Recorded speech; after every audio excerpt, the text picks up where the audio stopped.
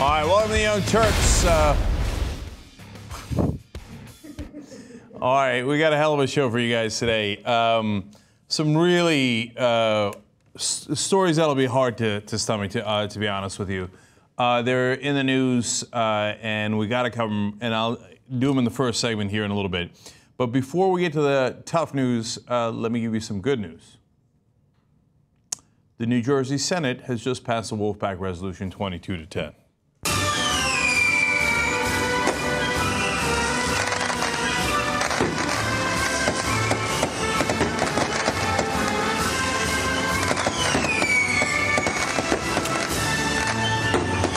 There we go.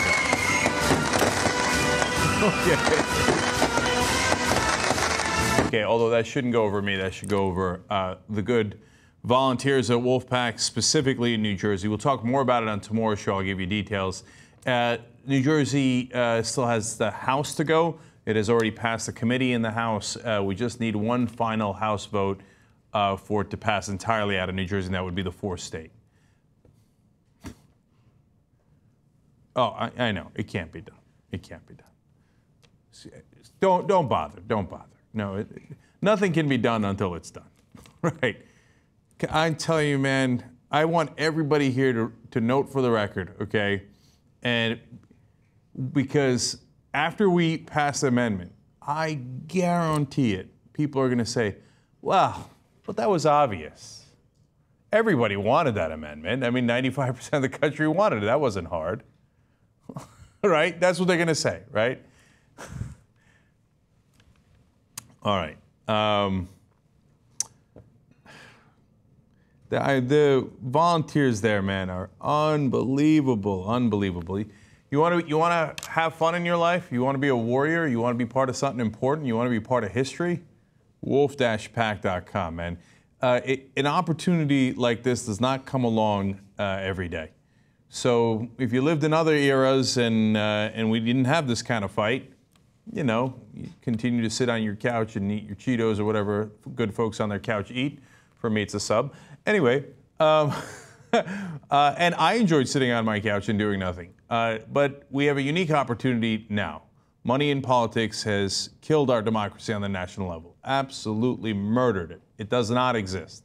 And you just saw it in the omnibus bill. Nobody, no actual citizen is in favor of the banks gambling with our depositor money. No one who says, yes, take my money, gamble with it, and you keep all the winnings. You keep all the winnings, but if you lose, don't worry, I'll pay for it. There's not a single actual American citizen, human being, who's in favor of that. And it passed easily through the House and Senate, and President Obama was largely in favor of it. He claims he wasn't in favor of it, but he pushed it through, okay? So that's the state of our democracy. But what they did not calculate is that we would counterattack. Wolf-pac.com. Okay, I'll tell you more on tomorrow's show. All right. Now, let's have just one more piece of fun before we get to the tough news. So let's go to Fox News. They're always fun.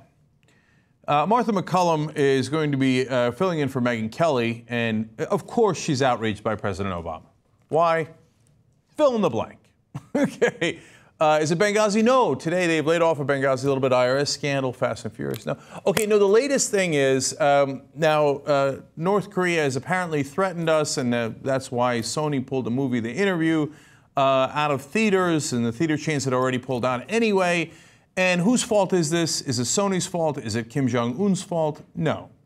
As usual with Fox News, I would say it's Kim Jong-un believable, but it's not. It's very believable. Of course, they found the real culprit, President Obama. Take it away. I know there have been sources saying that the FBI has essentially said that it is North Korea. We basically know that it is, and the question becomes then, what should the response be? Because this is a very serious issue. If North Korea is allowed to do this, if they're allowed to essentially target private corporations on U.S. soil, maybe even private citizens, it has a very real chilling effect on our speech, on top of being a form of cyber terrorism. So this is something that requires a robust and dedicated response from the White House. I'm not sure we're going to get it, though. I think right now they're waiting to see what happens. So far, we haven't heard boo from the White House. I mean, you might expect, when you think about after 9/11 and the concerns that there would be further threats, the message was always go on, live your life, do what you're going to do, go to the movies, go shopping. Okay, why hasn't he told us to go shopping yet? What kind of president is this? And he has not told us to go to the movies. We have not heard boo from this president. Now, let's go to 3 hours earlier on ABC's World News Tonight. Watch. With respect to this specific case, we're investigating it. We're taking it seriously. The FBI should have more information over the next several days about the suspected identity of the hackers and whether there was a state sponsor of it or not. We see no credible evidence, though, of any serious threat to theaters or some sort of terrorist attack against theaters that are screening the particular movie at issue. We'll be vigilant. If we see something that we think is serious and credible, then we'll alert the public. But for now, my recommendation would be that people go to the movies. Oops. It appears he did say something. In fact, he said the very same thing that you said he should have said. All right, give me a Martha McCullum here. I think this is well earned. Sorry, Martha. You might want to do your research a little bit. But it's indicative. Other than the fact that it's funny, and they literally could not be more wrong on Fox News. It's indicative of at Fox News, President Obama is always wrong, and he's always at fault, no matter what happened. And even if he did the very thing that they are asking him to do, still at fault. Obama's wrong. That's the answer. I forgot the question. That's Fox News in a nutshell. Okay. So now we move on to serious stories. In Peshawar, Pakistan, we had a horrible terror attack by the Taliban.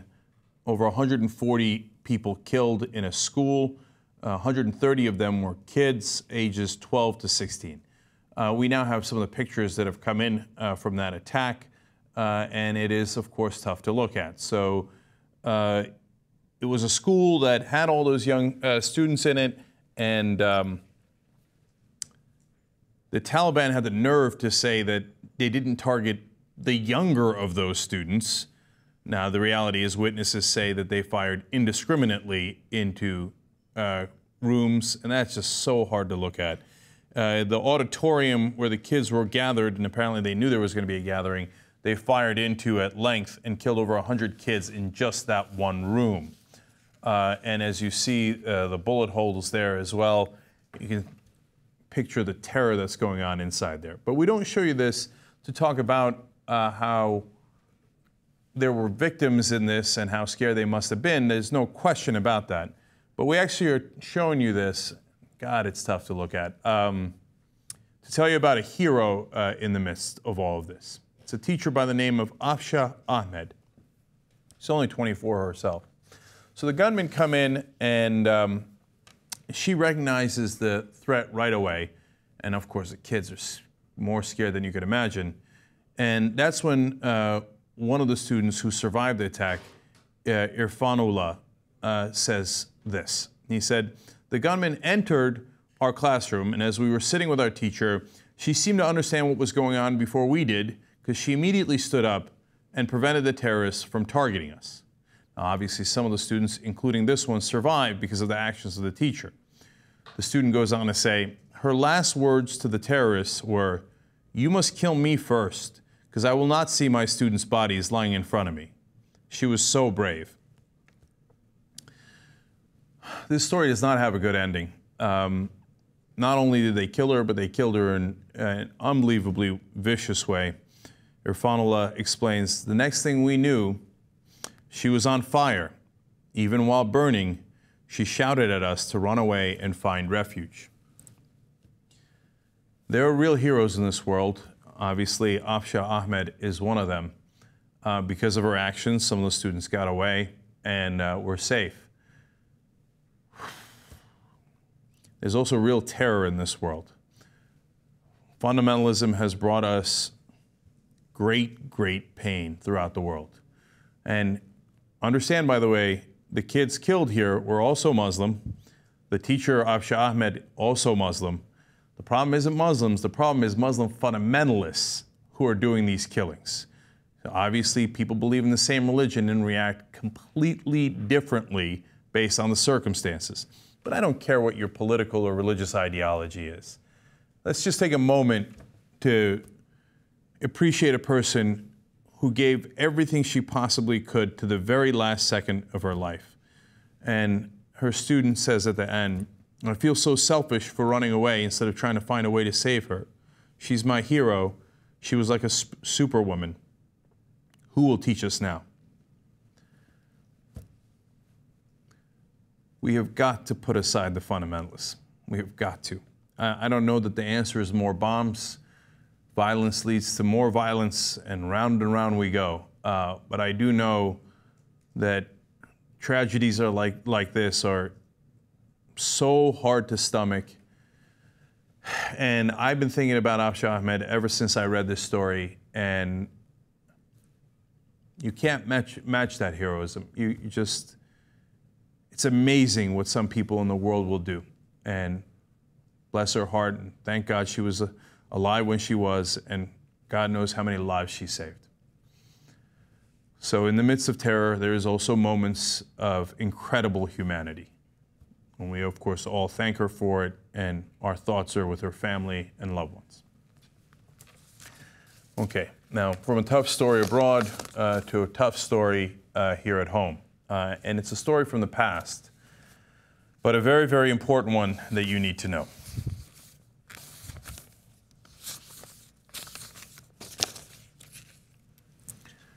This is the story of George Stinney. He was just 14 years old when he was taken by the authorities and charged with a crime. They said that he had killed 11-year-old Betty June Binnicker and 8-year-old Mary Emma Thames. This was back in the year 1944. Now, it turns out he did not do any of those things, and just yesterday he was exonerated. Finally, the state of South Carolina said he didn't do it. We should not have convicted him. But they didn't just convict him, they executed him. Now, I'm going to tell you, unfortunately, about how that happened, because it's important that you know what happened in this country and the remnants of that culture and that history. So first, let's show you George. You got to understand the context here. He was just 90 pounds. He was 5'2". He was 14 years old. They claim that he killed those girls and threw them in a ditch, and that he had the capability of doing this. Now, did they have any evidence on him? Well, they had 3 cops who said he did it and said that he confessed to it. Did they have any witnesses? No. Did they have any physical evidence? No. Did the cops write down the confession at the time? No. Were there any blacks on the jury in South Carolina back in 1944? No. They had a law at the time that said you had to be a voter to be on a jury, but blacks weren't allowed to vote, so they weren't allowed to be on juries. In fact, almost no one there was black at all in the courtroom. 81 days after he was arrested and charged with this, they brought him to trial. The trial lasted about 2.5 hours, during which his white defense attorney, who had not worked a criminal case before, and who was going to be running for political office and needed votes in that area, did not present a single defense witness outside of Stinney. He didn't even cross-examine the police. Stinney says that he never confessed. Well, now we know he didn't do the crime. The police bring no evidence except they say, yeah, trust us, he confessed earlier. No cross-examination. The trial lasted 2.5 hours. The jury took 10 minutes to convict him. And then he was led to death row in Clarendon County, South Carolina. We actually have a picture of him being led to death row. Let me show you that. He was carrying a Bible. By the way, just if you're not absolutely clear yet that he didn't do it, historian in 2004 took this case on and investigated it further and found out that there was a wealthy white family in the area who said that the real culprit did deathbed confession and said that he had killed the two young girls. And a member of that family was part of the process that picked Stinney as the real culprit. It's impossible to know now, looking back 70 years, who knew and didn't know what exactly happened. Really, they were sure that this 14-year-old had done it, this 90-pound 14-year-old. Did they care that someone else had done it and was going to get away with the murders? They didn't care. They strapped him into Old Sparky. That's literally what the electric chair in South Carolina was called. And then, just as this story is horrible, it's about to get worse. Since he was so young, they couldn't strap him in right. They took the Bible he was carrying and made him use it as a booster seat. And then Joy James, an author, writes, the mask covering his face slipped off because the mask didn't fit. It was an adult's mask, revealing his wide open, tearful eyes and saliva coming from his mouth. The first jolt had not worked. After 2 more jolts of electricity, the boy was dead. His family was not at the execution. His family was not at the trial. Why? Because they told the family, if you don't leave town immediately, we're going to lynch you all. You want to talk about terror? You know, we talk about terrorism today in America. This was true terror. And they weren't there for their 14-year-old boy. The Associated Press says the rest of the family didn't see the teen again until his funeral, when Stinney's body, burned from the electric chair, was put in an open casket. South Carolina has executed 289 people in the 20th century, and 82% of them were black, according to the Death Penalty Information Center. This legacy is not just about George Stinney and what was done to him. Now, finally, the state of South Carolina says they were wrong, he didn't do it. That legacy continues to this day. Do you know that there were 7 death penalty exonerations, not in 1944, today, in the year 2014? 7 people who were set to be executed, and it turned out they didn't do it. Let me show you the pictures of those 7 folks. Yep, 6 out of the 7 just happened to be African American. History rains down on us through the generations. This is not over. In fact, for those guys who were on death row, it took on average 30 years to clear their names. 30 years they sat on death row when they were perfectly innocent. George Stinney was also perfectly innocent, but they needed a scapegoat. And in this country, especially in the South, when they needed a scapegoat, you always knew where they were going to turn. Doesn't mean things haven't gotten better, but we're certainly not at the end of that process. And we've all got to learn from this and work together to make a better system that works for all of us so that we can all proudly call it our justice system. We're not there yet. Young Turks.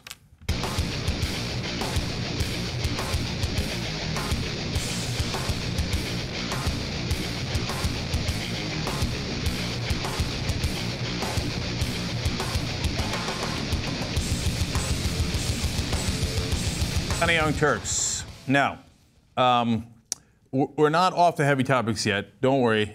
Not another one of the stories involving death. This only involves torture. Okay, it's at least written by a good guy here. Let me tell you the story that Think Progress brings to us here. So, now we know that the Senate put out the torture report, and there's been a debate in this country as to whether the CIA was justified in doing the torture, whether it actually was torture or not. Unfortunately, we showed you a poll earlier in the week saying that a majority of Americans believe that it was justified. And a plurality of them even said they didn't want to see the report. just go ahead and do it in our name, but just don't tell us. It's amazing, right? Well, Think Progress looked into a little bit more, and Jack Jenkins wrote a very good story about this, and about how Christians should react and how they, in fact, in reality, reacted to this news. Turns out, Christians polled were actually more likely than the general public to support torture. Now, this is quite ironic. He's going to point out how ironic it is in a second. But first, let's go to Sarah Posner's work in terms of identifying how the numbers broke down. Just 39% of white evangelicals believe the CIA's treatment of detainees amounted to torture, with 53% of white non-evangelical Protestants and 45% of white Catholics agreeing with that statement. So a minority of white evangelicals are saying it's torture, even though there was anal rape involved, one person was killed, and the list goes on, right? Agreeing, okay, 69% of the white evangelicals believe the CIA treatment was justified. Justified. 69% of people who are the most diehard Christians in the country, compared to just 20% who said it was not. A full 3/4 of white non-evangelical Protestants outnumber 20% of their brethren in saying that CIA treatment was justified. White Catholics believe the treatment was justified by a 66 to 23 margin. So, as you can see here, all of those different groups that are in different brackets of the Christian religion polling very high, at the very high end of the entire American spectrum. Yes, the enhanced interrogation techniques were justified, including, by the way, I mean, we gloss over it, but we kept beating them, and we punched them, we slapped them, we threw them against the wall, we hung them from the walls, we put them in coffins, did mock executions, said we were going to rape their mothers and kill their children. Those were not idle threats, at least they were not meant to be idle threats to the detainees. The detainees took them very, very seriously, especially given what had just happened to them. We did these things called rectal hydrations and feedings, which of course were not necessary. And so hence they put a hose in people's backside. And that's what we normally call rape, okay? And all of that was done, and apparently in overwhelming numbers, the Christians in this country say, go get them. Now, Jack Jenkins is going to point out the irony of this. He says, these numbers are appalling, theologically repugnant, and frankly confusing. Christianity is a tradition whose Savior, Jesus Christ, was arrested, wrongfully accused, and tortured. Things the gospel stories make clear were gross mistreatments. Christ was also crucified, a form of capital punishment that was specifically designed to torture right up until the moment of death. This was something I've been saying for a long time, but I'm not a Christian, right? I pointed out, but I read the Bible, I read the New Testament. Everybody knows how that story ends, right? Jesus was literally tortured to death. How could any Christian be in favor of torture? How could you look at the things that they did to these detainees? By the way, over 20% of them whom were innocent. I mean, if you believe in the story of Jesus Christ, they were innocent just like Jesus.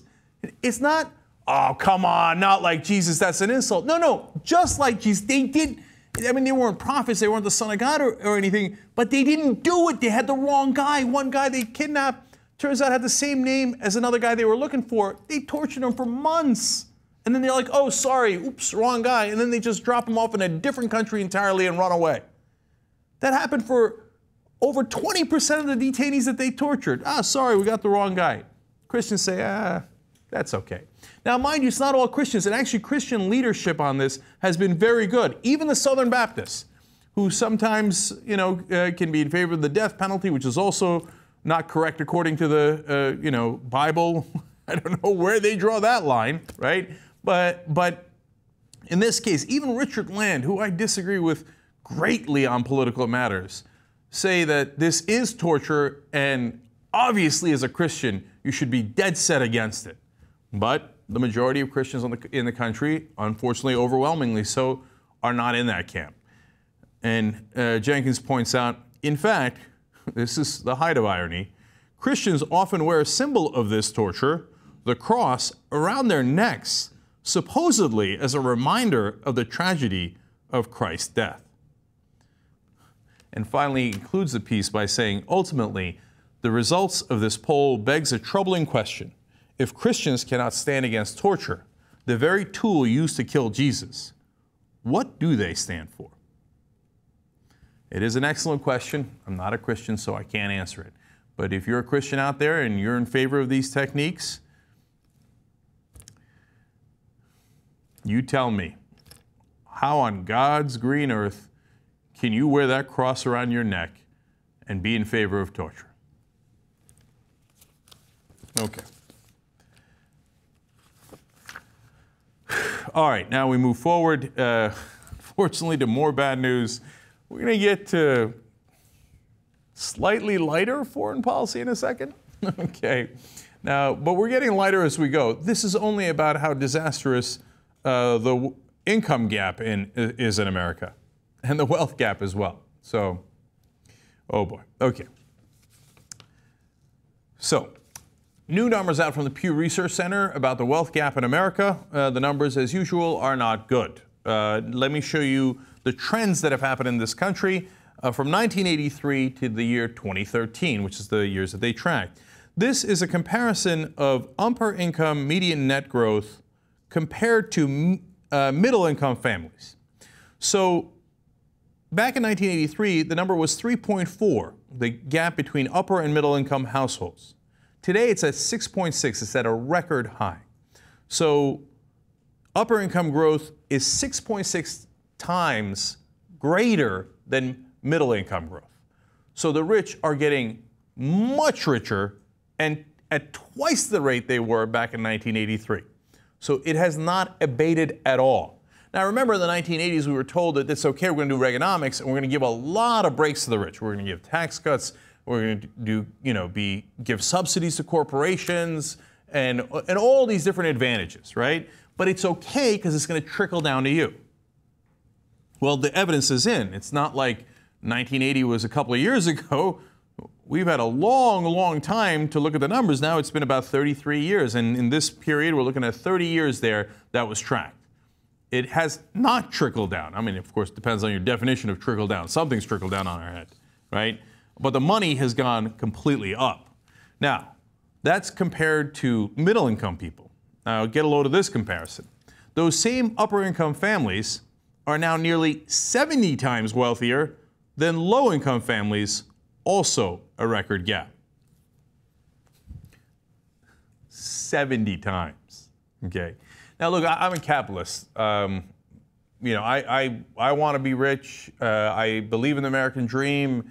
And as I look at some of these countries, I think, okay, I'm not sure I'd want to live in Denmark, okay, given their structure and how things are incentivized there. I'll show you that in a little bit.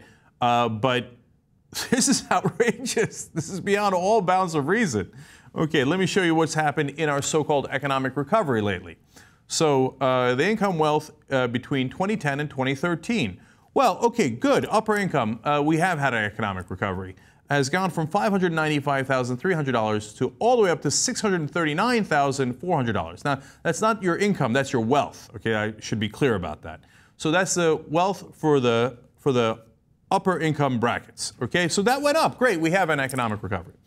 Well, when you look at middle income, not so much. Middle income families were absolutely flat at $96,500. And when you look at lower income families, not only did they not go up, they dropped from $10,500 to $9,300. So, and that's under President Obama. That's under our so-called economic recovery. Where's the recovery for us? If you're middle income, no recovery at all. And if you're lower income, you've lost ground during the recovery, the so-called recovery. Gee, I wonder why Democrats couldn't get people out to vote. I mean, you delivered in spades for the rich, and there's nothing wrong with that. If you're doing an economic recovery, the rich should get richer too. But so should the middle class, and so should the poor. But it didn't happen for the rest of us. So that's why people couldn't get excited about President Obama. It's not that complicated. It has nothing to do with all these fake scandals that Republicans talk about. It's not like people are like, oh, I really got to go vote against Obama. If you're a middle-class family who's an independent and is not knee-deep in Fox News or Republican or Democratic politics, They weren't out there going like, oh, Benghazi, let me go vote. No, they were out there, well, where's the recovery? I don't see it, because they literally didn't see it. It didn't come to them. Now, one more chart. Now, unfortunately, we don't have it for you here, so you're going to have to take my word for it. I don't know where it went. Anyway, but it's an important part of the story. When you look at this chart, you've got 3 different categories here. Bottom 90%, top 10%, and then the top 1%. And it ranges from Denmark to the United States. When you look at Denmark's chart, the bottom 90% actually have a very solid share of the income growth from 1975 to 2007. The top 1%, not that much. The top 10% have about 10% of the share, which is amazing, right?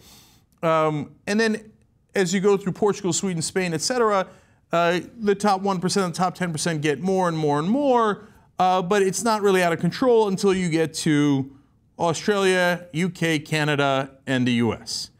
But look at the US numbers. They are stunning.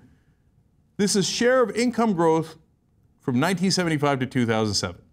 About 50%, almost half of the entire growth went to just the top 1%. And the top 10% got about 80% of the growth. 80% of the growth. And when you look at all the countries combined, you see that it didn't have to be so. It's not like this is what normally happens. This is a normal evolution of economics. No, it's how you set the rules. Denmark set the rules one way, France set them another way. They got different results. We set them a third way, and we got dramatically different results. And it's obvious from the numbers that we set the rules in favor of the rich. Of course, and it never trickled down. It wasn't supposed to trickle down. This chart is exactly what they intended. They don't look at this and say, oh, shoot, look at that income inequality. They look at this and think, mission accomplished. Look, man, you don't have to be a wild-eyed socialist to say that chart is insane. I believe in capitalism. I run a corporation. The Young Turks is an LLC. It's a corporation, technically. I'm a business owner. I want the rich to get a good share of the income, definitely. But this is insane. This is insane. How can you look at it and not see that it's insane? 80% of the income growth goes to just the top 10%. 50% basically goes to just the top 1%. It doesn't have to be that way. When they tell you that that's what capitalism is, they're lying to you. All those other countries have really strong economies, companies, you name it. They're not in squalor. They're doing perfectly fine. It's just that the income is shared in different ways, and everybody who works shares in it, at least to some degree. How can anybody look at all these numbers and say that trickle-down economics worked? No person who's actually honest can say that. So if you hear someone on TV telling you that, you know that they're doing it for a purpose, because they're in the bracket who made out like bandits, and they don't want you to know the truth. Okay. Now, yes, finally, foreign policy. Okay. Believe it or not, on today's show, foreign policy is the light news. Okay. Wasn't yesterday lovely when we were making fun of all those politicians, the Republicans and the Democrats? We were having a good old time. All right, anyway. So President Obama has put forward a new set of rules that's going to apply for Cuba. We're easing some of the sanctions and the embargo a little bit. We have not lifted it. Some of the travel restrictions, some of the money that you can send back. And yes, you might even be able to bring Cuban cigars back. Of course, that makes conservatives very angry. It makes almost all the Cuban Americans in the Senate and the House very, very angry, including Menendez, who's a Democrat, and then, of course, Ted Cruz and Marco Rubio are livid over this. Almost all the Republican presidential candidates, Jeb Bush, of course, used to be governor of Florida, they all have to pretend to be outraged because 54 years of the embargo, and it was this close to working. If we had just given it a couple more days, I'm sure we would have won. Now, of course, no one in their right mind can make that claim. But those guys are not in their right mind. Someone who clearly is President Jimmy Carter. It's not surprising that he would be in favor of this. Let's listen to the former president, and then I want to give you something you might not have known. Well, there's no doubt that the beneficiaries of this primarily will be the Cuban people. There are about 11 or 12 million of them. And they've been living under not only a dictatorship that has deprived them of basic rights, but also they've been living under a United States-imposed embargo or sanctions that have deprived them from equal trade with their nearest neighbor in the world. And so these are the kind of things that have long been overdue, and I'm very proud and grateful that President Obama has shown such good wisdom and also, I'd say, political courage in taking this long overdue step. Now, that makes a lot of sense because hurting the Cuban people hasn't really helped our cause. It hasn't weakened the Castro regime. If anything, they've remained as strong as they've ever been. They've been in power all of these decades. And the sanctions only made their people poorer and gave them less of an ability to fight back. So one more clip here from Jimmy Carter. For a long time, I've said that the best way to bring democracy and freedom to Cuba, I'm sure in small incremental steps, is to have full opportunity for Americans to go there, to trade, to invest, to let the Cuban people see clearly that we're not the villains in their economic plight. It's primarily brought about by the ill-advised policies of communism. But I think this will open up the Cuban people to the realization that they need to move toward more freedom and more democracy. Raul Castro, compared to Fidel, has done a good bit to bring about openness and freedom in economic terms. Not very much, of course, in political terms, but I think this will come inevitably. See, another great point by the former president saying it allows the Castro regime to say, oh, it's those evil Americans who are keeping you down with their sanctions. If they didn't have that, well, you know, our economy would be blooming and everything would be lovely, which we know under communism is not likely to be the case. So as we see in China and Vietnam, they start heading straight towards capitalism and more freedom. The more we open up those countries, we should do likewise in Cuba, because it will actually help our cause, not hurt our cause. Now, here's the interesting part. President Carter began to normalize relations with Cuba in 1977 when he was president. And of course, there was a lot of pushback. And there was a couple of different events that happened. For example, Cuba took more military action in Africa, and there was a flood of Cuban refugees in 1980, and he had to slow the process down. But he wanted to continue on that path, but he lost the election, and Ronald Reagan came in 1981 and completely reversed that direction. Isn't that interesting? Elections definitely have consequences. If Jimmy Carter was reelected, we might have gone towards lifting the sanctions and embargo decades ago. We would have saved 34 years of failure, 34 years of punishing the Cuban people. It's not like it worked. It's not like the Castro regime was toppled. We didn't punish the Castros. The Castros are exactly where they were before. They're perfectly happy and content and in charge. And that includes all the Cuban leadership. So you didn't hurt those guys at all. All you did was punish the Cuban people for 34 years when you didn't need to.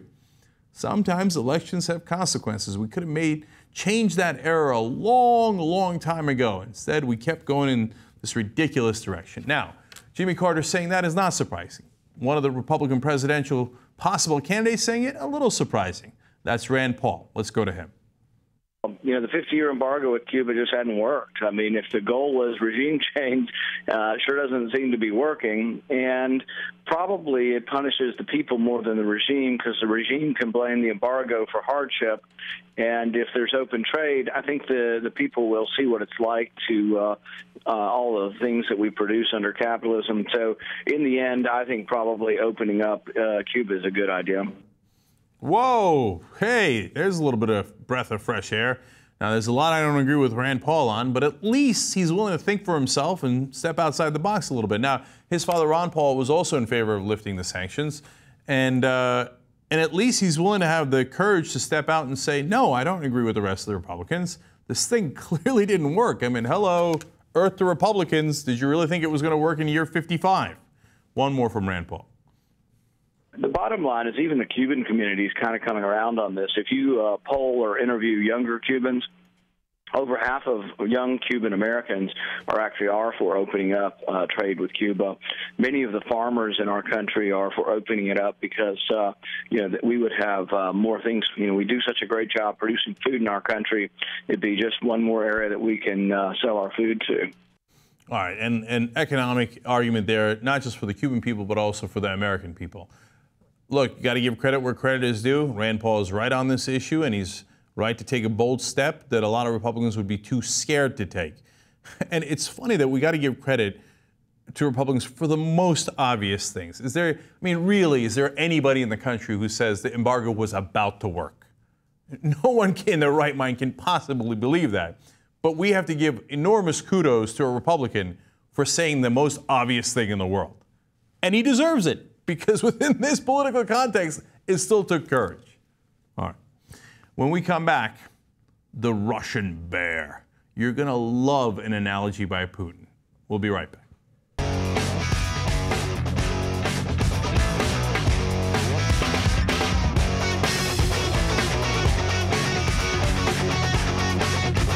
All right, back on the Young Turks.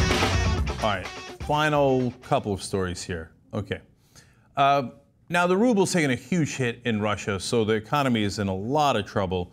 Lost a record amount in one day, recovered a little bit later in the week, but not by much. Vladimir Putin, who, of course, leader of Russia, did a 3-hour press conference, which is what he normally does before the holidays. It's a nice way to kick off the holidays. 3 hours with Putin. And in that time, he said, look, it's going to take us at least 2 years to recover, which is stunning, right? It's quite a thing to say we had such an economic jolt in this last week that it'll take us 2 years to get beyond it. Now, some of the reasons for that are because of the sanctions that the West has put on them because of the Ukraine and Crimea situation. And the other reason is the dramatic drop in price of oil. 50% of Russia's revenues come from oil, and oil has dropped from about $110 to $60 a barrel, okay? So that's a heavy, heavy blow for a country that is very dependent on selling oil abroad. And they recognize that, and Putin in his press conference said that he would work to make Russia less dependent on oil. Okay, now let's get to the fun stuff. So that's substantive, and then you have to see the theatrics behind Putin, because that's where the fun comes into play. Associated Press explains that Putin accompanied his message with trademark images of Russian pride, with videos showing him surrounded by Sochi Olympic athletes, petting a baby tiger, and greeting Russian cosmonauts. This guy's hilarious, man. Like, he's really taking Dos Equis commercials to heart. He's trying to be the most interesting man in the world. Here's me petting it. I don't often pet tigers, but when I do, they're baby tigers. Okay, anyway. So, no pictures of him riding a bear, although that does exist on the internet. It's not real. All right. Now, speaking of bears, he starts talking about this bear analogy, of course. That's a symbol for Russia. He says, sometimes I think maybe it would be better for a bear to sit quiet rather than chasing around the forest after piglets. To sit eating berries and honey instead. Maybe they will leave it in peace. They will not, because they will always try to put him on a chain. And as soon as they succeed in doing so, they will tear out his fangs and his claws. That accent is indescribable and also unbearable. I'm going to put an end to it here before it goes from Russian to Arabic, which it kind of did, all the way to Indian, which it invariably would have. So, let's continue as Putin says. Once they've taken out his claws and his fangs, then the bear is no longer necessary. He'll become a stuffed animal. The issue is not Crimea. The issue is that we are protecting our sovereignty and our right to exist. Okay. So I love this analogy. He's basically saying, I need to go on the offense. So trust me here. Even though I went on the offense and we got a lot of sanctions and our ruble is devastated and our economy is devastated, we can't be sitting around eating honey and berries. We need to go get those bitch piglets. Okay? We need to have our fangs and our claws and go get them. If it wasn't clear, the Associated Press makes it clear. He said by fangs and claws, he meant Russia's nuclear weapons. Damn. And the West wants to weaken Russia, he said, to win control over its rich natural resources. Just to add a little bit more to the analogy, as NBC News here explains, he said, to chop Texas from Mexico is fair, but when we make a decision about our territories, it is unfair. Do they want our bear to become a stuffed animal? Okay. He's really obsessed with this teddy bear analogy. Okay. And I believe that Texas joined the United States some time ago. Okay. And at the time, I believe that the Russians were also taking territory, and a lot of territory has been exchanged since. So it's a little bit apples and oranges. Okay. Now, and don't get me wrong, it's also not as clear as the West makes it out to be. So there was a legitimately elected government in Ukraine. It was toppled by forces that are with the West. 4,700 people have died in Ukraine fighting those battles. Now, Putin claims that a lot of it is their territories, because there's a lot of Soviet-speaking people there. There are a lot of Soviet-speaking people there. Whether it's their territories is an entirely different question. And softened his stance a little bit in the press conference when he said, Ukraine outside of Crimea should stay whole. Now, that seems to indicate that the Russians should not take any more parts of Crimea, of Ukraine, I should say. Now, having said that, the Russian people feel very aggrieved. They feel like that is their comrades that speak Russian, that are culturally Russian there, that they do need to protect them, and they do feel besieged. So are you ready for this? You know what Putin's popularity in Russia is? 81%. That's unbelievable. Could you imagine if our dollar, our currency, was devastated, lost 20% of its value and continued to plummet, and our markets had crashed? Do you think we would have Obama at 81% approval rate? He would have been lucky to be at an 18% approval rating. Well, there's a couple of different reasons for that. One is that there isn't very much free media in Russia. So Putin has really crushed a lot of his opponents. So people don't even know what other choice they have. I mean, one of his supporters is going to say that almost exact same quote I'm going to give you in a second. And the second reason is people love strength. And it's easy in hard times to say it's us versus them. You see, we're under siege. The West is coming for us. And look at what they did. And they're killing our people in Ukraine. 4,700 people have died on both sides, by the way.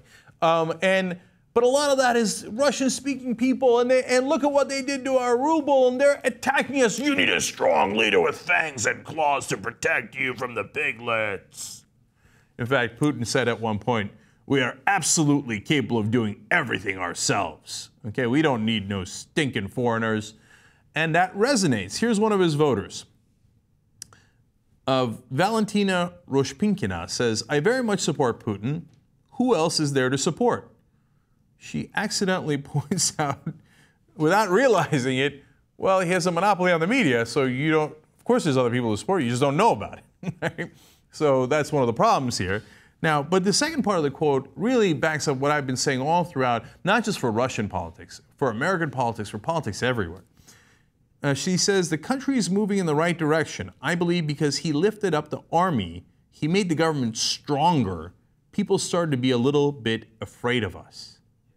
It doesn't matter how bad the situation is. What people love is a strong leader.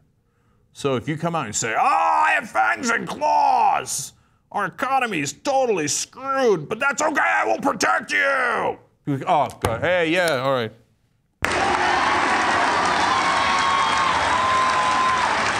Yes, the bear, not the teddy bear. We will not be a stuffed animal. Here's another quote. For us, the most important thing is the army, and then everything else. It's the most important for us that our country is a power. If we are not a power, we do not exist.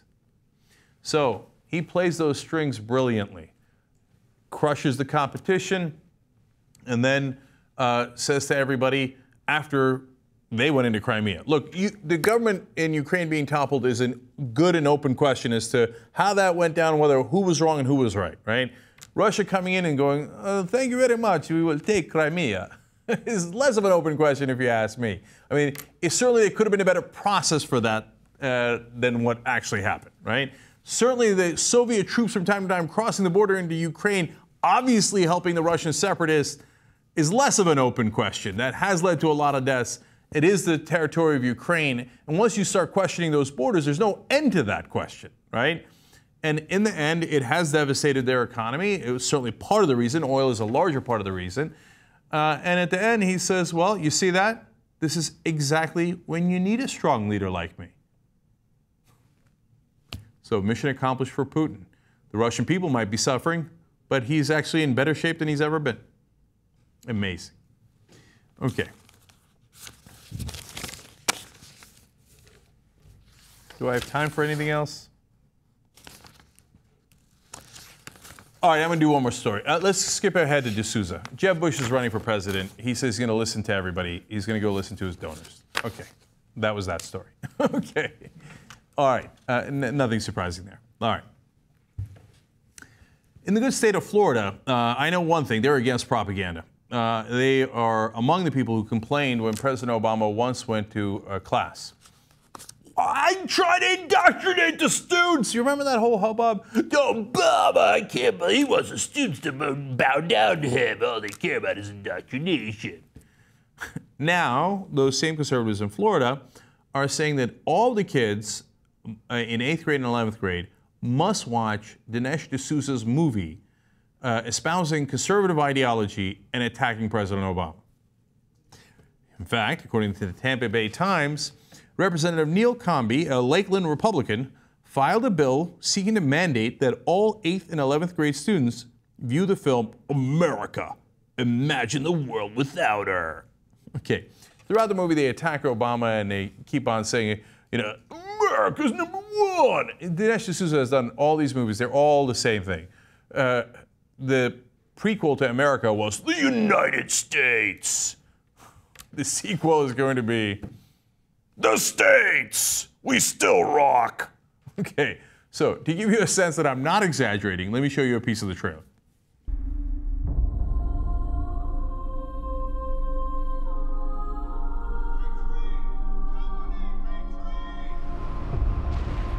Imagine the unimaginable.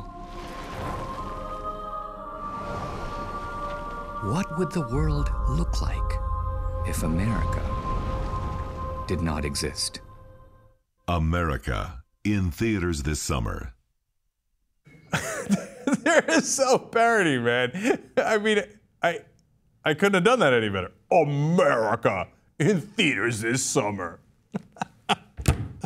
But not just in theaters, now in classrooms, if the Republicans get their way, all throughout Florida, because if there's one thing Republicans are against, it's indoctrination. Young Turks.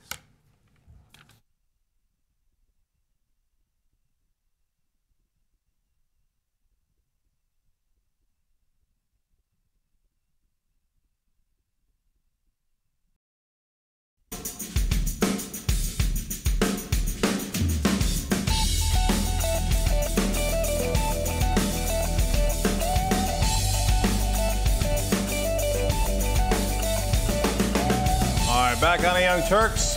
Cenk and Anna with you. Oh, I'm gonna die. These are hilarious. Okay. I can't get enough. I saw the monkey sitting on the TYT side. That was hilarious. I can't even. I can't even. I totally forgot that one was going. Okay. God, I fucking love my haircut. Oh, okay, good. Sorry, I'm looking in the. No, you guys don't understand. The last haircut I got was so bad. I always wanted to put it up in a bun, and now I love it. I love short hair. I don't understand women's hair thing. I mean, like they all look like relatively the same to me, but they're always like obsessed. Like this hair is great and that hair is terrible. I can't tell the difference at all. It's all about making sure it looks healthy and voluminous. Never mind. I'm already understanding the conversation. Okay. Okay. So I was showing that Dinesh D'Souza movie trailer that they're going to make the kids watch in Florida. It turns out Mikkel Guyton writes in, oh my God, we literally watched this and we're told that it's mandatory. My teacher then stopped and said this was crap and cut it off. Great teacher. Oh, Great teacher. We love that teacher. Give him an apple. Or her. Right, and plus don't. That's kind of weird. Ruth Iverson said, kids have to watch that movie? Where do they live? Glen Beckistan? Otherwise known as Florida. Michael Schnell says, now Putin is talking about fangs and claws. All he needs is black hair dye and he's officially Count Dracula. I'm amused by that. No More Donations says, LOL, AJ English said Putin's 3-hour presser was brisk compared to his previous ones that he's had. And let's just end on two last ones here. Flint Stouting Tom says, Cenk, that's a Russian accent? Yikes. Okay, agreed. And Mr. Red Penguin says, I wonder what Cenk would be like on SNL. LOL. I don't know. I also wonder that. Okay, speaking of SNL, no, actually Steve Carell's not from SNL. He's originally from The Daily Show. It's going to be our first story, isn't it? Yes, it is. Okay, let me say the membership drive before we get to it, actually. TYTnetwork.com/holiday membership drive gives you $1, the membership for $1 for the first month, okay? People are kind of going nuts about it a little bit. They should. You know what's really cool is that a lot of people have tried it, so the promotion's kind of working in that it's getting people to sample it a little bit, and they're like, oh, it's kind of awesome. Yeah, I will say this about our post-game shows. Oftentimes we have discussions that I will later regret in life. And I know it. As I'm disclosing really personal things about my life, I realize that I'm going to regret it in a few years. You know, I've gotten a couple of tweets about this over the last couple of days. People are binging on our post games. Yeah. They're going back in time and watching past post games. They've gotten very explicit. But it's like, look, with membership, you're not just getting post games. You get the whole 2-hour show whenever you want. Yeah. So you can binge on any of it as you want, and you get the network shows too. So that's what I think people are realizing, because otherwise you either have to catch it live or you just in bits and pieces. Right. You see what I'm saying? Yeah, you guys miss a lot of good stuff. Right. TYTnetwork.com/holiday membership drive. Okay, next. All right. New Regency has just announced that they are putting a hold indefinitely on a movie featuring Steve Carell. Now, they were supposed to start filming this movie. We don't know the name of it right now, but it did feature a plot that involved North Korea, and 20th Century Fox got a little afraid, and they decided that they would renege on their distribution agreement. And so a lot of this has to do with the Sony Hack. Of course, the Sony Hack had to do with the interview, which upset the North Korean officials because it had to do with executing Kim Jong-un, or assassinating him, I should say. And so now all of a sudden we have other production companies and distribution companies totally chickening out of movies because they're worried about anonymous hackers either hacking into their email system or possibly doing a terrorist attack. Okay, in response, I would like to tell Kim Jong-un, here, come to me for a second, Jesus. Okay, you're not a god. You don't bowl 300 every time you bowl. You don't read minds. You're full of crap. And we will not be pulling this from any of the outlets we have. Okay? So, like, what these guys, I mean, this is insane. Do you know that the North Koreans are constantly threatening America? Yeah. Like, people think this is new. It's not new. We just we didn't take them seriously before. I mean, I guess it's because a lot of people don't read the news. That's our job, right? We read the news religiously. So I can't tell you the number of stories. It might be in the hundreds that I've read where the North Koreans are like, we will destroy all of your cities. We will burn everything down. We are almighty. Bow down before us, and we will crush you in our infinite might. Don't you dare cross us. And we're like, yeah, pa-ting, pa-ting, pa-ting. Now all of a sudden, Sony, Regency, Fox, they're all running for the hills. This is madness. First of all, they are total chickens for letting this happen, right? So let's say that it's 100% certain, and the feds claim that they're 100% certain that North Korea is behind this, right? You're going to allow a dictator of a completely different country totally dictate what we do in our country when it comes to creative freedom and freedom of expression? That's insane. You shouldn't do that. I mean, look, I get it. You're probably going to feel a little spooked after your email has been hacked into, right? And all of a sudden, all this personal information is being leaked to the presses. But at the same time, you have to have a backbone, and you have to understand that being manipulated by hackers makes you so incredibly weak. They're not going to do a terrorist attack. They're threatening you. I think they're empty threats. And honestly, I don't even know if I really buy that North Korea is behind this. I'll get to that in a second. But Steve Carell's a little pissed about this, and he should be, because he makes the same point Anna's making about creative freedom. He's like, that's what happened to creative freedom. And I saw this online, so I don't want to take credit for it. Somebody made a very good point. If we let North Korea dictate what we're going to do, as Anna just pointed out, then we are North Korea. I mean, it's crazy. What does it come to? Imagine now this. My point, imagine if it was a Muslim leader somewhere, a fundamentalist Muslim leader, and the Ayatollah in Iran's like, okay, don't show that movie. And American companies were like, oh, okay, so we're so sorry, Grand Ayatollah.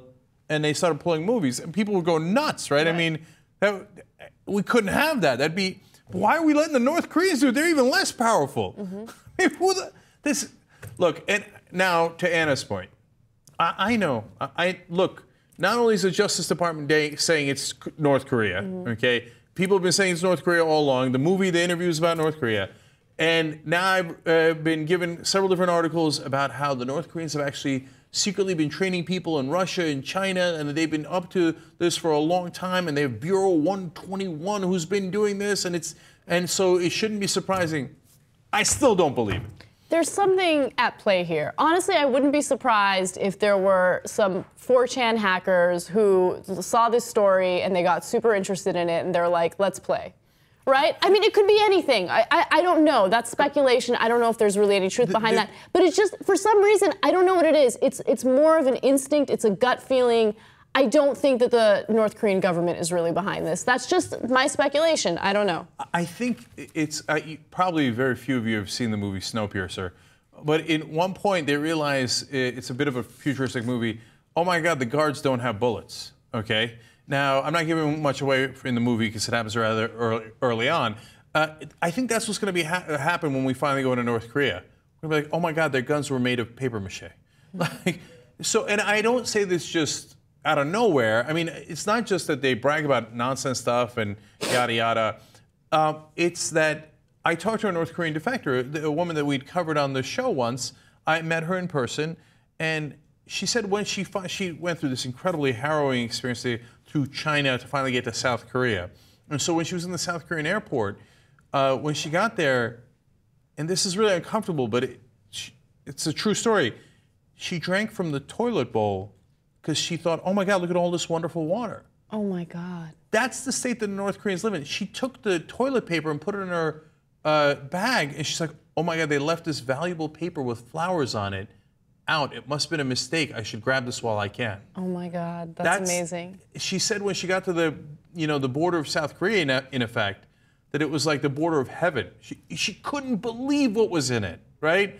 And so people live like that in North Korea, and those guys have the most sophisticated hackers in the world. And I know leadership obviously lives a completely different lifestyle than the citizens of North Korea. But I'm still not buying that they're sophisticated enough to be able to pull this off. And then the Guardians of Peace, why did they call it that? Something about this story smells super fishy. And I know it's going to continue to develop. There's going to be some new development, a big development, probably next week, and we'll figure out exactly what's going on. Yeah, but it does literally seem Kim Jong unbelievable. Yes.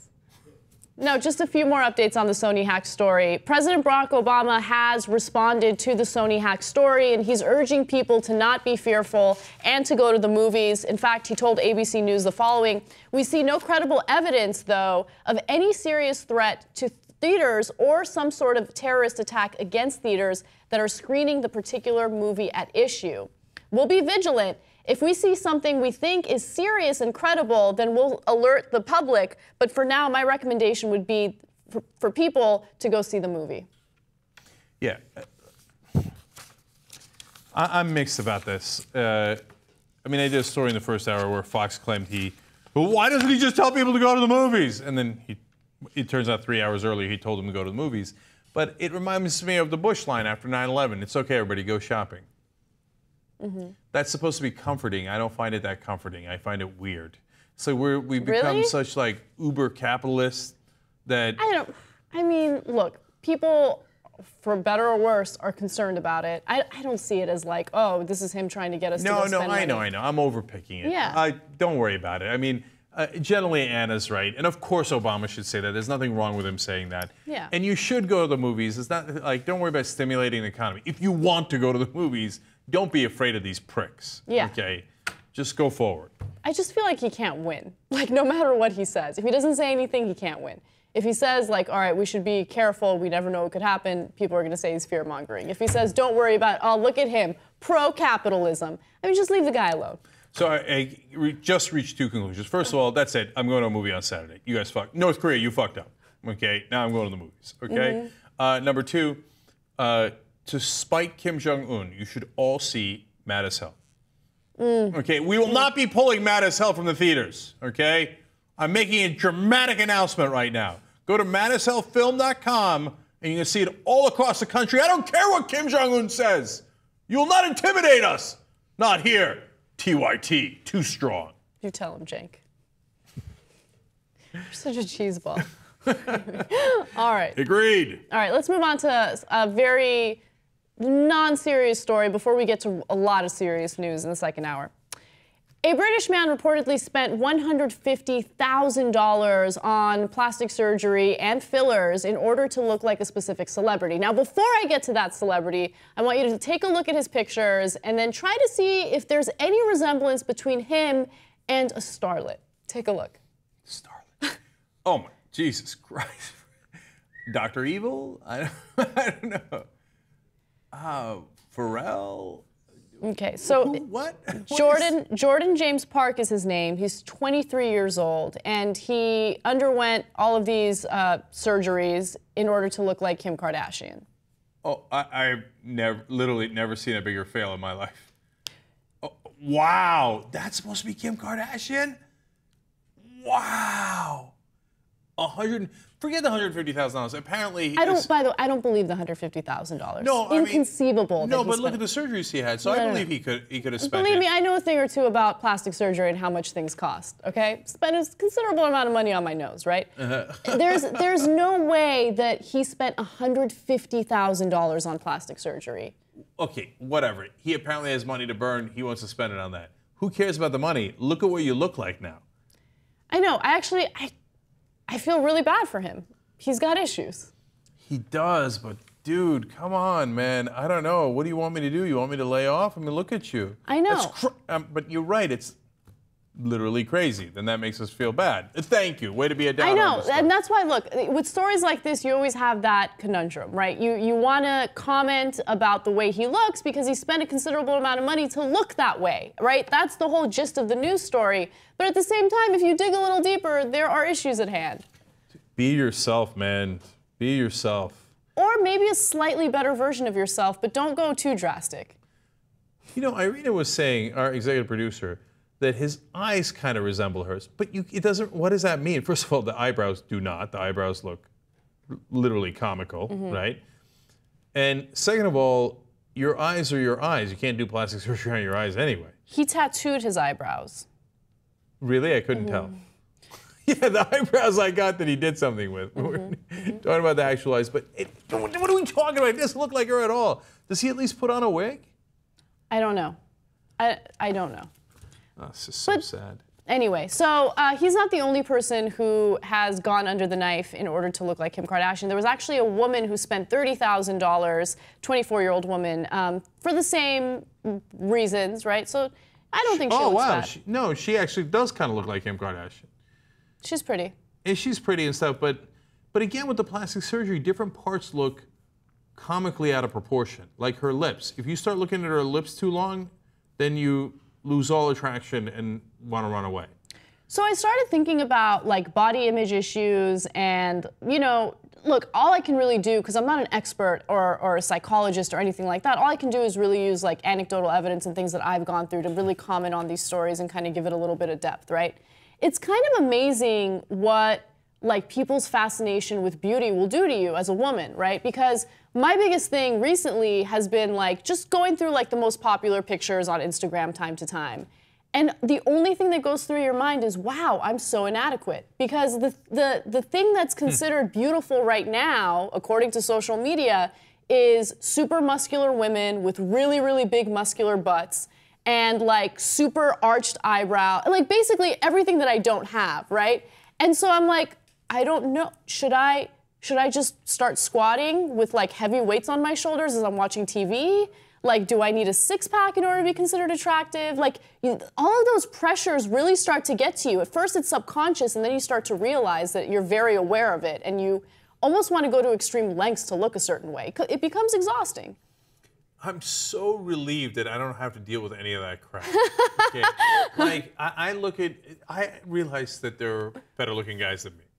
I'm perfectly aware of that. Yeah. And I'm so comfortable with it. I I see them, I'm like, good for you. Have at it, Hoss. Yeah. I don't feel any pressure to look like them.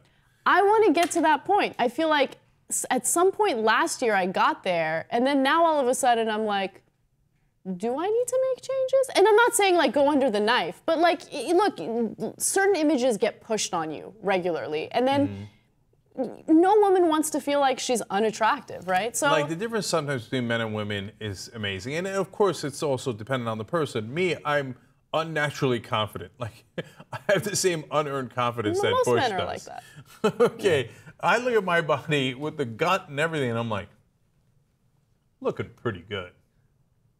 Imagine if people started getting plastic surgery to look like me. Yeah.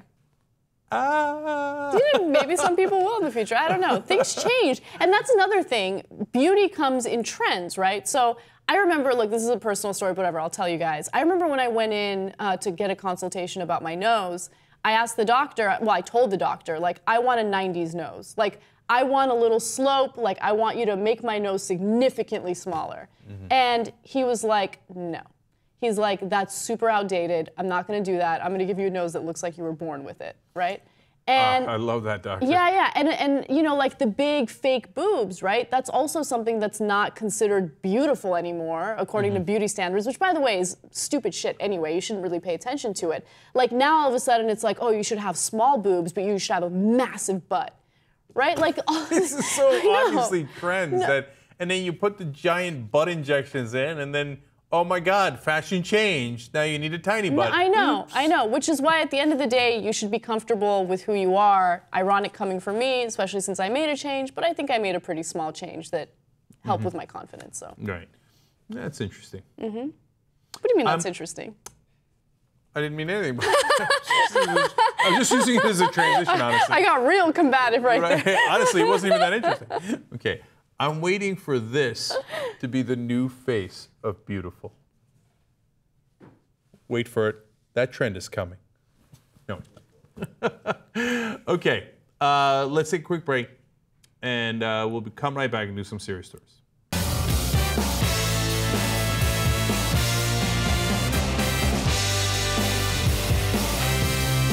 All right, back on the Young Turks. So lots of tweets ranging from funny to serious. Let me start with the funny. Paul Preeb says about the hacking incident, I heard witness 40 admitted to the hacking. If they had to, they'd put her on the stand, right? Sean Ferris says, on Mad as Hell, I've seen it, loved it, going to petition the Academy for the Oscar. Damn. Wow. Can you imagine? Could you imagine? How cool would that be to go get an Oscar? Well, I mean, we didn't make the movie. Andrew would get the Oscar. But still. That would be amazing. Yes. Darian Glynn says, actually, Cenk, a friend of mine is trying to gain weight to look like you. Damn. Tom Zwaki agrees with me that he looks closer to Dr. Evil. And now let me go to the serious ones about the story I did in the first hour, right? There was a lot about the Pakistani teacher who sacrificed her life. There was, of course, a lot about the 14-year-old who lost his life here in 1944. And Togi's made an interesting point. He said, many white people don't understand that the police were never there to protect blacks. They were there to keep them in line. And so that, look, no matter what you think of what's happening today, right? And there's a lot of black cops in the country now too, of course, Latinos, et cetera. Things are not great. They've obviously improved since 1944, but still it's a perspective that a lot of people don't have, which is that, yes, back then, the cops were not at all to protect African Americans. They were there as kind of like a mafia to protect whites and to keep the blacks in line, especially in the South. Not everywhere, but in a lot of places. Also in L.A., you know, now it's considered a liberal bastion, but the LAPD was among the worst cops in the country, right? And in Boston and all these other places. So it's an interesting perspective when you think historically the cops have never really been on the African American side. In fact, they've been against them actively, right? So it's just one to grow on. And then Chris Bradshaw made a good point too. Welcome to the side of the greatest generation they never tell you about. right? And the people who had to live through that terror and the best they could under the circumstances. And then Bree Hood said, "Damn, Cenk, that's twice in half an hour you made me bawl. You had me bawling in my house. The truth hurts. It should when this is when we find. This is what we find." And look, so on that point, I mean, yesterday Anna cried about that story. Today I cried about the story. But we got to do it, right? And that's the whole point of this show, is to share the whole truth with you, right? Mm-hmm. Because we can't make informed and educated decisions unless we know everything. And we're doing the best we can to present that to you. Obviously, we got the goofy stories like that guy trying to look like Kim Kardashian, and we have the super serious stories, because that's the entirety of the news, right? Yeah. Okay, now, our members who make all that possible, let me give you a shout out to Ryan Maidment, who is member number 1602, and Grant Kimberlin, who is member number 1153. So Ryan and Grant, we got a great post game for you guys today as well, which will be on the lighter side of things. Yeah. Mm-hmm. I want to talk about male confidence. You talked about how you have unusual confidence. I'm going to make an argument that a lot of dudes do, and then I'm going to apply a personal anecdote to prove it. Okay, I'll one-up you. So that's great. We'll do that in the postgame. We will also do, because it's exactly the same thing we were talking about on Old School last night with Jimmy and Ben, which you should check out. Yeah. I'm pretty sure members get that in the podcast. So if you're a member, definitely check out Old School. I think you'll really, really enjoy it. How I would act if I was single now. Because Ben was talking about my confidence. So I'll try some, we know what we'll do. We'll do role play. Okay. Oh, how's that for fun? Okay. Super fun. You're a single chick. I'm a single, suave gentleman. Okay. What happens? Okay. Today's going to be an awesome post. Okay. All right. All right. Well, now we move on to some of the serious stuff we have. Earlier this year, in June, a girl by the name of Jada, a 16-year-old, was brutally raped by a number of men, or boys, I should say. And as a result, some of the boys took a photo of her, and then they circulated it around the school. She was laying on the floor, she was unconscious, and she had her leg bent in a peculiar position. And once other students in the school saw the image, they started using the hashtag JadaPose and then posing like her in the photo. So they were basically bullying her after she was gang raped by a bunch of her peers. Now, she decided that she wouldn't hide behind closed doors, that she would go out and she would speak to the media and she would talk about what happened to her. And as a result, finally, months and months later, 2 individuals have been arrested for the rape. One of them is a 19-year-old by the name of Clinton Onyehialam, and the other one is a 16-year-old, and since he's a minor, we unfortunately do not have his identity. Of course, there's a policy where they don't release his identity. But I think it's important to show the image of the 19-year-old and kind of have a discussion about why, in this day and age, teenagers think it's funny when someone gets raped, and it's okay to circulate a photo like that and make fun of it. Keep in mind that she claims, and of course there needs to be a trial and all of these things need to be, figured out, but she claims that she had a drink and that it was spiked. And then after that, she lost complete control, and before she knew it, she woke up and realized what had happened to her. Yeah, as we see with the Bill Cosby story, it's not like that's not possible. It appears that that's something that folks do. Now, my guess is that a lot of people, and I'm trying to be as fair as I can, I don't know why I'm doing this, to the people who did the obnoxious poses. Not the people who raped her, but the people who did the Jada pose on Twitter, is that they probably thought, well, she was drunk and she passed out and it's her fault, right? So they probably don't believe her story about the drink being spiked. Now, again, that'll be adjudicated in court, and we'll see. But you have to understand how irrelevant that is. If somebody got drunk and passed out, that doesn't mean that you can take her clothes off and all rape her, okay? So you shouldn't pass out from drinking, and it's not a good idea for a number of reasons, right? But it doesn't give the guys in the room carte blanche to rape you. So how do you, come on, guys, you got to be able to see that. So what are you doing the pose of the girl who got raped? Like, haha, she was drunk. Haha, she was, if she were, maybe, again, I don't know why, but I'm giving them such benefit of the doubt. Yeah. Maybe a lot of them didn't know she'd been raped. They just thought, that's a funny picture of a girl who's passed out. Which then, okay, then it's no big deal. But that's not the case. No, it's not the case. And another thing that I find amazing is that these guys were so brazen about what they did. After they had done this to her, they took a photo of it and then they started circulating it around the school as if it's funny. Like, haha, we just sexually assaulted someone, we just allegedly gang raped someone, and now we're gonna share the pictures with all of our peers and make fun of her and bully her, just to add insult to injury. And I just wanna give Jada a lot of credit, okay? Because obviously rape is a super traumatizing situation, and then you add the bullying to it. I mean, I don't know how I would handle that situation. I would probably wanna just crawl under the covers and not wanna be seen in public. She went out there and she spoke to the media and she's like, no, I don't want you guys to hide my identity just because I'm a 16-year-old. I want you guys to use my real name. I want to talk about what happened to me, and I'm not gonna let this destroy me. And that is amazingly resilient for a 16-year-old girl who went through something so traumatic. Yeah, and look, I think that my guess is that the defense of these guys will be, oh, she consented. I'm sure that they'll say that, whether it's true or untrue, right? And again, they'll decide that in court. But another defense that's done in public among kids this age is, well, you know, she passed out, so it's not like I raped her. You know, she didn't say no. I didn't, like, you know, hold her down or anything like that. She was passed out. But that's why we have these conversations. That's rape. That's rape. That she just because she didn't say no, it doesn't mean it's not rape. If she's passed out, she can't give you consent. Yeah. It's not another kind of rape. It's just rape, okay? And so I bet you that when they were laughing about this and showing it around school, I bet you that none of them said, hey, look, we raped this girl. Yep. I bet you every single one of them was like, ha ha, she passed out, and then we all had sex with her, high five.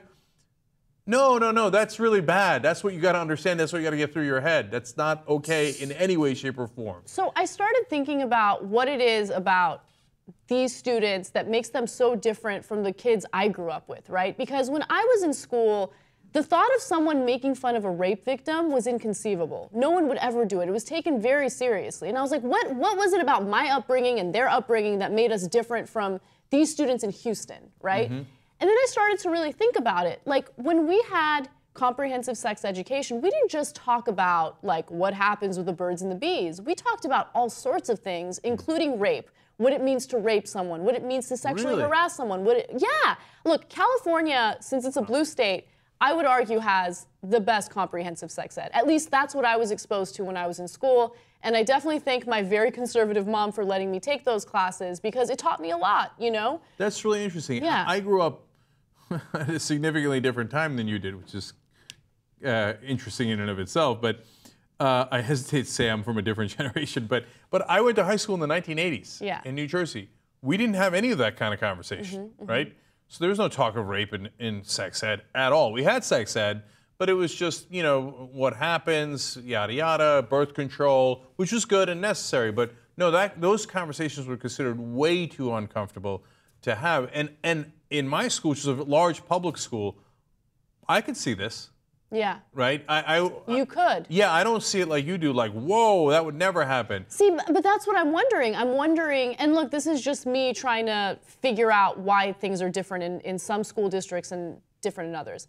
Maybe because we were exposed to that kind of education, we understood the weight of something like rape, right? Yeah, and I'm telling you, I mean, growing up with the kids, I was on the football team. I didn't go to those parties because I was a dweeb, but I'd hear about them on Monday morning, and everybody said, she was so drunk, she was so drunk, and I don't know, maybe she was drunk and they were having fun and they had sex, and that's perfectly normal. That's what happens all the time, right? There's nothing wrong with that. Or she was so drunk and she passed out and they did whatever and they're still laughing about it. Yeah. I don't know, right? So that's why this is a lot more common than people realize. That's why we need to have this conversation. Right. So the kids get it through their heads. That's not okay. Yeah, agreed.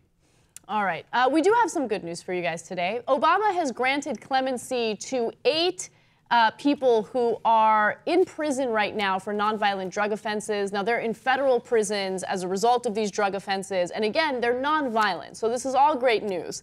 4 of those individuals were actually set to die behind bars because they were given life sentences for drug-related crimes, okay?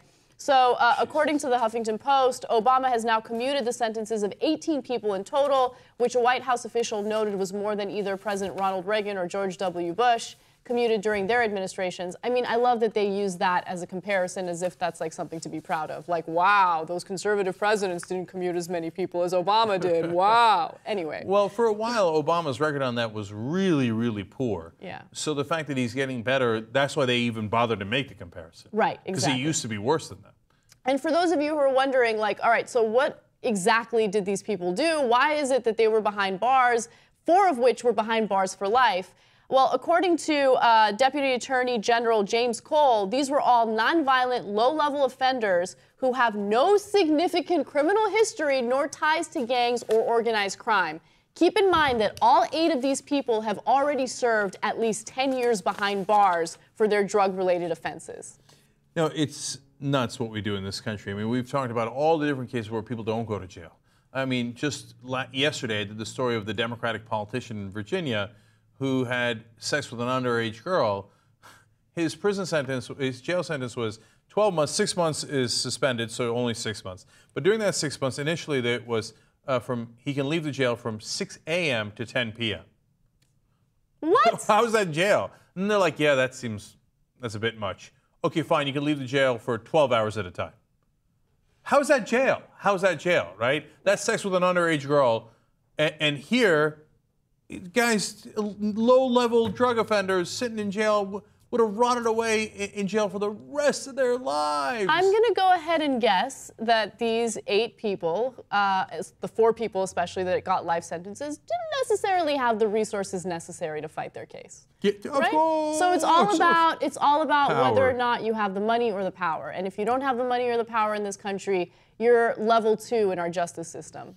Now, credit where credit is due, and Obama's done some really good things over the last couple of days, and this is among them. So he's getting much better on the issue of clemencies and commuting sentences and pardons. So here, a lot we don't agree with on Obama, but when he does the right thing, you really got to give him all the credit in the world. And it takes some courage here, because of course the Republicans will yell at him. They'll say he's soft on crime and he's pro-drugs and all this stuff. And you got to get past that. And he is, so that's great. So credit to President Obama. Absolutely. All right, let's take one more quick break. When we come back, we're going to talk about sexual dysfunction among women and whether or not there needs to be a prescription drug for it. Back on the Young Turks. I mean, we should save this for another postgame, but we were just talking during the break. I get into fights all the time. I'd come home with black guys and all this stuff. And if Pro did that, I would have I'd be like, whoa. What? Let's have a conversation for like 24 hours straight to figure out what happened, right? My parents were old school, and they were like, oh, you got no fight. All right. Anyway, what else? Okay, dinner time. Okay. That's funny, man, how time changes. All right. It's Natasha writes in, Anna, don't change anything else. You're perfect. And Cenk, you're quite handsome yourself. Don't change a thing. I just picked that tweet out of a hat. I mean, it just randomly happened to read that one. Now, so MatisHealthFilm.com, I don't know if today or yesterday was the last day for the Vegas screening for you to be able to buy tickets. But check it out. We're all going to be in Vegas. We're going to have a great time. We're going to drink a lot. MatisHealthFilm.com. That's January 8th in Vegas, and then January 22nd, I think it was. I'm going to be down in Miami, also having a good time. Check that out. MatisHealthFilm.com, not just in Vegas and Miami, but all over the country. So take a look and watch the movie. It's actually a great movie. And I saw Dave Kohler in the office just earlier today, and he had his finger on the button, and we had to talk him down. For the $1 membership for the rest of the year, he's like, should I end it? Should I end it? I'm like, Dave, don't do it. Don't do it, man. You got to wait till New Year's, okay? He's like, as soon as I hear 3, 2. Okay, so it's a rare opportunity, $1 membership for the first month. Jump in it and check out the Young Turks at your leisure. Okay, let's move forward. All right. As you all know, there are certain drugs available on the market for men who have erectile dysfunction, but there aren't any drugs available for women who might have sexual dysfunction. And some people are arguing that this is sexist, which I think is interesting because we have discussed a female Viagra and how it is a ploy by pharmaceutical companies to basically sell these types of drugs to women and make them think that they have sexual dysfunctions when they probably don't, right? Now, The Atlantic wrote this really great piece kind of covering it from a lot of different angles, and they talked about the sexual inequality aspect of it, which I'd never thought about, and I'm not really sure I'm buying it yet, but I want you guys to have the discussion with us. So The Atlantic talks about how Viagra is different from this female drug. It's known as flibanserin, okay, flibanserin. And unlike, come up with a different name, but yeah, anyway. flibanserin is an unfortunate name. Okay, Viagra rolls off the tongue. Right, and it sounds a little bit like flipping the bean, so that's also weird. Anyway, okay, keep going. All right, so unlike Viagra, for example, flibanserin is taken daily not only in anticipation of sexual activity. Viagra addresses blood flow, while flibanserin works on the chemicals in a woman's brain. So it actually impacts the dopamine and serotonin in a woman's brain. But there are issues that you should take into consideration. When a woman is not, you know, in the mood to have sex, or she usually is not interested in having sex, there could be biological factors at play, there could be psychological factors at play, there could be societal factors at play. So it's really hard to pinpoint what's going on with the woman. Is she in a relationship that she's unhappy with? She's probably not gonna wanna have sex with that guy. Does it make sense to market a sexual dysfunction drug to her? So that's one of the many issues that plays a role in this issue. And already the first part of the story is interesting because if you wanna have a drug that works for guys, you direct it toward their penis. If you want to have a drug that works towards women, you direct it towards their head. That's hilarious. I didn't think about that. And also keep in mind that sexual desire and sexual arousal for women are two completely different things. You can have no desire to have sex, but you could still be aroused, which means that your body will be ready for sex, okay? You might get a little moist down there or whatever, but you might not actually desire the sex. So women are a little more complex in that way. Women are definitely more complex than men. If the flag is up, we're ready to go, right? They're like, what else is necessary? Right. Oh, are you in the right mood? Well, I'm already flying the flag, aren't I? Okay, so where's the question? Yeah. So, look, my concern is that this kind of drug is, again, just a ploy for pharmaceutical companies to diagnose women who might just be stressed out and they don't want to have sex for those reasons, right? Diagnose them with some serious psychological or sexual dysfunction and then push drugs on them. But I do think it's also an interesting point that there are options for men, but there are no options for women. And if you are in a marriage or in a relationship and you have no sexual desire, that could really destroy the relationship, obviously. No, I hear you, man. So there's good arguments to be made for trying this. On the other hand, when we're messing with the chemicals in our brain, yeah, I'm a little concerned. Yeah. Yeah, if you're taking a drug every single day that manipulates the serotonin and dopamine in your brain, I think it could have some long-term issues. And think about this, then there'll be pressure from guys to have their wives keep taking it, right? And then that's another set of problems, right? And where do you go from, here, take this drug that will help you get stimulated, to take this, I mean, there's some Bill Cosby line in there somewhere. You know what I'm saying? And so I feel uncomfortable saying that. Excuse me. Sorry. Interesting. Sorry. So I feel a little uncomfortable saying that, but at the same time, look, it's probably going to help people too. So there's no easy answer here. I think that it might be important to have that option available for women who might really struggle with sexual desire, and it has nothing to do with their relationship. It has nothing to do with stress. It's really just an imbalance in their brain or something that's really making them not want to have sex, right? The option's important to have, but I think if anything, the more important thing to do is have the proper regulations in place to make sure that pharmaceutical companies don't have the type of influence they do have on doctors, on the diagnostic statistical manual. You know, that's one of the reasons why so many people are overprescribed so many prescription drugs. Pharmaceutical companies are in bed with a lot of these doctors and with the people who basically write the DSM. So that concerns me more than having a drug available for people who might seriously have this issue. In the end, the pharmaceutical companies are going to come up with a drug that makes doctors prescribe all of their drugs. Okay. I mean, we're in some weird way have turned into a country of zombies, you know, all hooked up to different kinds of drugs being led around by pharmaceutical companies we're not even aware of, you know. because the doctors get incentivized to push these drugs on us, and then our kids are walking around with all these different buttons pushed in their heads, right? Mm-hmm. Sometimes it helps you, and there's look, it's not all bad, it's not all evil, and a lot of these drugs help people, right? And then you get a bad combination in there, and for a lot of people it doesn't work, and it's counterproductive. And the other part of it is, sometimes it's just okay to be human. Mm-hmm, you know, it's okay to be, down for some time. It's different from massive clinical depression. Don't get me wrong. I'm not, trying to say that that's to be flippant about that, right? Mm-hmm. And sometimes it's okay if you can't completely concentrate. That was also human back in the day. Yeah. Now it's like, okay, I'm going to take this drug to go up, and this one to go down, and this one to concentrate, and this one to relax, and this one to sleep, and this one to make sure I don't sleep. And then you're taking all this shit. Okay, or why don't you stop taking all of them and just be a human being? Yeah. Yeah, I mean, it's easier said than done, especially when people get addicted to these types of drugs, especially when you get addicted to the high of being on a particular prescription drug. There was another point I wanted to make, but I'm forgetting about it. It's an important one.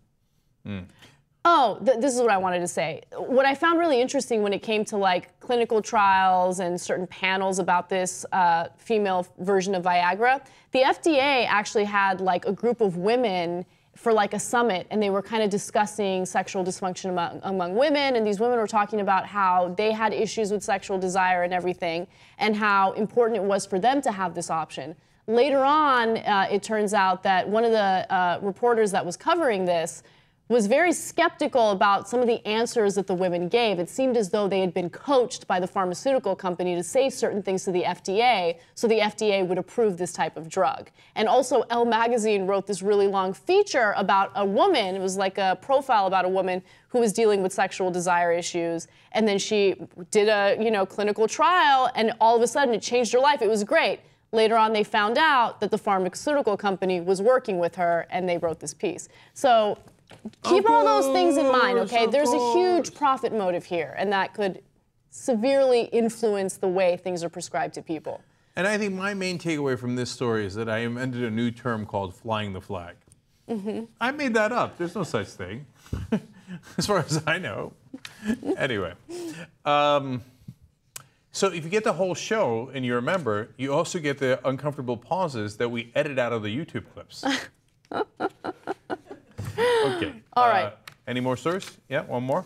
Yeah, let's do Pat Robertson. Okay. Damn, we're already out of time. It's crazy. I know, crazy, dog. Crazy. Okay.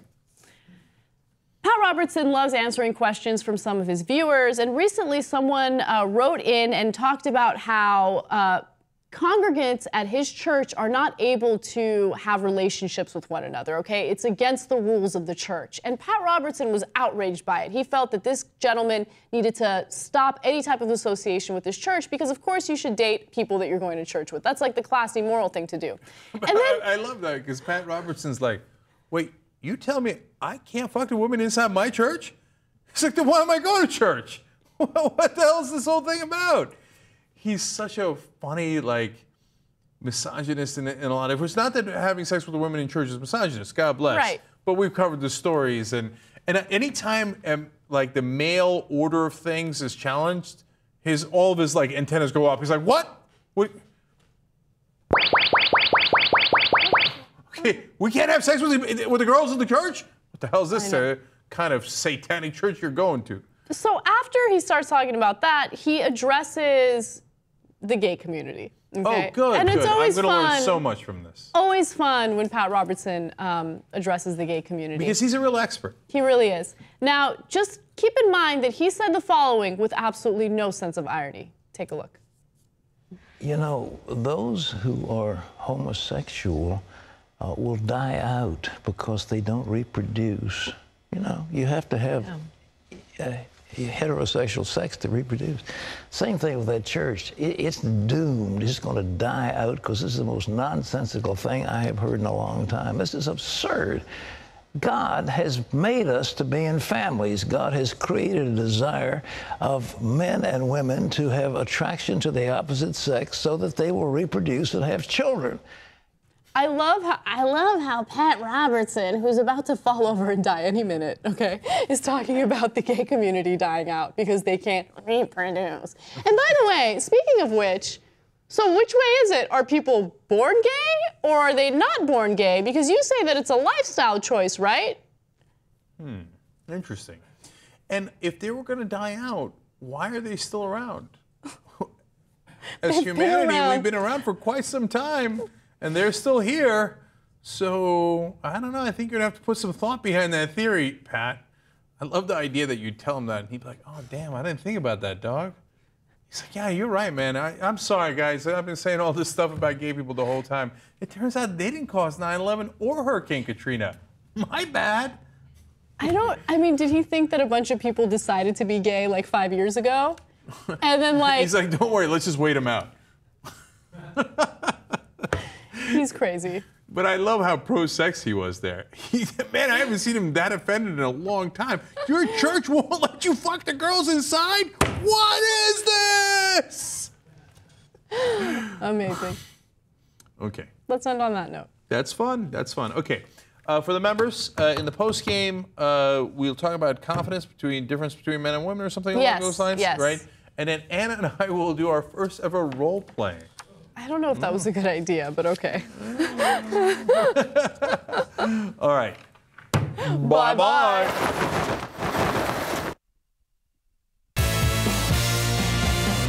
All right, back on the Young Turks, post-game. So, Casper, confidence, go. Okay, so it's just really funny because if I'm in a non-committed, non-monogamous relationship, my understanding, and it's always my speculation, that the person that I'm having this situation with is sleeping with other women, right? And so, or seeing other women, whatever. And so I had this conversation with Christian recently where we were talking about when we were in that weird gray area where we weren't monogamous and like we had like this undefined relationship. And he's like, you didn't see other people. And I was like, are you kidding me right now? Of course I saw other people, a lot of other people. I'm not saying I slept with a lot of other people, but I went on like a billion dates, I was going out, I was having fun. Like, what did he think? I was just sitting at home waiting for him to call me? He's crazy. No, that's what I thought too. No, and then you know what he said to me? He's like, I don't know, I just tend to have that effect on women. And I was like, get the fuck out of here. No, it's funny. Christian and I had identical stories. I was in an open relationship for a little while with one of my girlfriends, and I assumed, of course she's not doing anything, right? I mean, hello, open or not, she's with the hombre, you know? God. And with the jefe, I mean, it's over, right? And I found out later, no, she was going out with like 7 times more guys than I was going out with girls. Yes, yeah, and we got into numbers, and like, you know, he told me about the people that he was dating, and he got specific, and I was like, okay, cool. And then he's like, well, you tell me. And I told him, I was like, well, there was this guy, and then there was that Tinder date, and then there was that Tinder date. And then I was seeing this guy for 2 months while I was seeing you. Like, just very detailed. Did that blow his head up? It blew his mind. He can't get over it. Like, he's not upset, obviously, but he can't get over it. Yeah. You think so? Oh, he's totally upset. He can't. But it's well played, because now he's like, oh, yeah, I'm going to keep you. It's just so funny. Because again, I knew that there would be other girls. Like, a guy is not wanting to commit to you because he wants to mess around with other girls. So. Yeah. No, it's true. But we're stupid. We always are overconfident. Yeah. Right? So we're like, and then you find out the reality that she was dating half of LA or whichever city you were in, and you're like, It's so funny. I love it. I know, but I'm fine with it. I'm fine with it. There was nothing wrong with that. Okay, is it time for role playing? Yes. Okay. So why you're uncomfortable by this? No, I mean, no, I'm not. Go ahead. Okay, so this will be fun. Now, I have tried to keep a blank mind. Like yesterday, I thought about it for a second after we had the discussion in old school. So then I thought, but I don't want to practice it because that'll ruin it. It has to be a scenario like this, okay? You and I have just walked into, name it, elevator, bar, whatever, and I have to go, in order for this to be realistic, I have to do it cold. All right, okay? Let's do it. So I'm going to try to, like, not pick you up, but like this is the conversation that I would have, well, to eventually pick you, okay? Assuming we're buzzing. Okay. Ready? Yeah. Go.